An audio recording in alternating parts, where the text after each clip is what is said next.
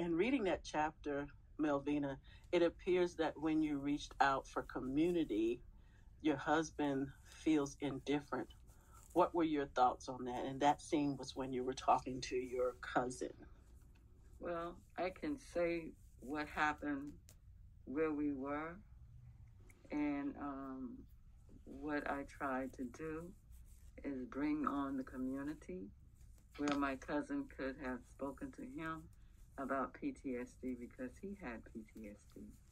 We were at one of my relatives' funeral. We went to South Carolina, and what took place after the funeral, we went back to her house for the repast.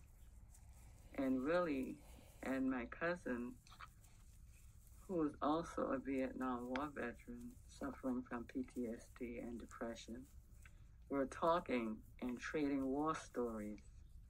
When Willie got up to mingle with other family members, I went to my cousin and told him what I was experiencing with Willie behavior, and that Willie was diagnosed with PTSD. I asked him what he did to cope with the disorder, and he told me that he took his medications faithfully and tried to keep a positive outlook about himself and the people around him. I asked him if he would discreetly talk to Willie about PTSD and if Willie seemed okay with the conversation. And I asked him also to please encourage Willie to do what he was doing in order to cope with his PTSD.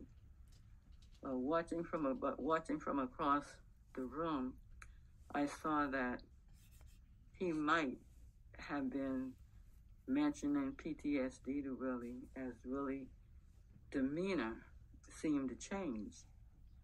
I overheard Willie told him that he does not take his med at sometimes because he said it makes him feel sluggish, groggy, no energy, can't function well.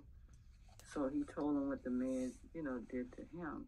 So he went on to tell Willie that he could hardly, Willie told him that he couldn't hardly function, which I said that already, and made him have crazy thoughts.